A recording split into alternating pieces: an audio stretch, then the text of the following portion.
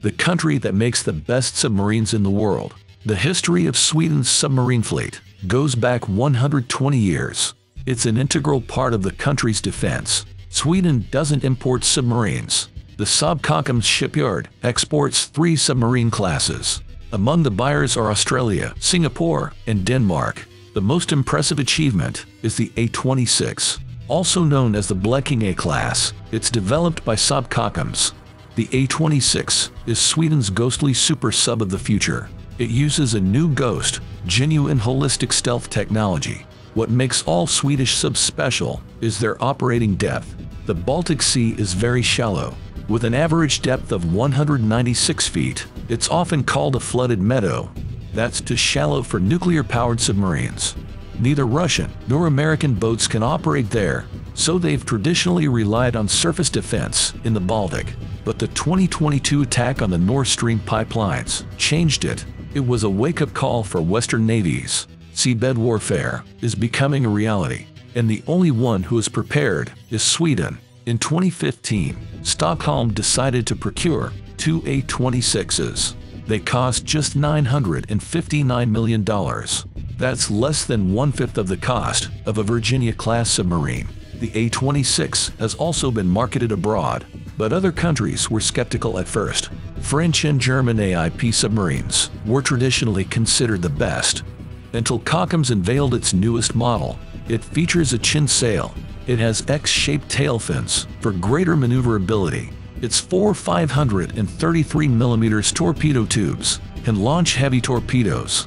It also features 2 400mm tubes for wire-guided torpedoes. The A-26 is powered by 4 Stirling engines. They allow for sustainable underwater cruising speed of 6 to 10 knots. The new design is completely modular. This lowers development costs for specialized variants. One variant accommodates 18 Tomahawk land attack missiles. The A-26 has a special multi-mission portal. It's used for deploying special forces and underwater vehicles. This is an important feature for contemporary submarines. The portal is situated between the torpedo tubes in the nose. It can also be used to recover the AUV-6 underwater drone. The drone can be launched from the torpedo tubes. The A-26 bellies down on the ocean floor when employing the portal. This is a maneuver which could aid it in avoiding detection. Kockums is now marketing 3 different versions of the A-26. The medium model is intended for Swedish service. It measures 207 feet long and displaces roughly 2,000 tons. It has a crew of around 26. Its maximum endurance is 45 days. This includes 18 to 30 days submerged. It will generally sustain a speed of 10 knots. Its typical range is 6,500 miles. This should give it capability for operations in the Atlantic.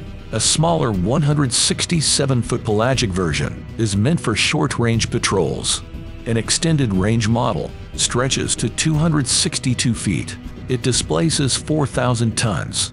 Its range is 10,000 miles, and its endurance is 50 days. This might appeal to operators in the Pacific Ocean. Sweden is joining NATO in 2023. Its neighbor and ally, Finland, already did in 2022. But Finland has no submarine fleet of its own. It relies on Swedish protection, as do other Baltic states. Swedish submarines all use air-independent propulsion. Their Stirling engines run on diesel fuel and liquid oxygen. These boats don't make any noise detectable to sensors. They don't leave a radioactive trace like nuclear-powered subs. They are efficient, silent, and deadly.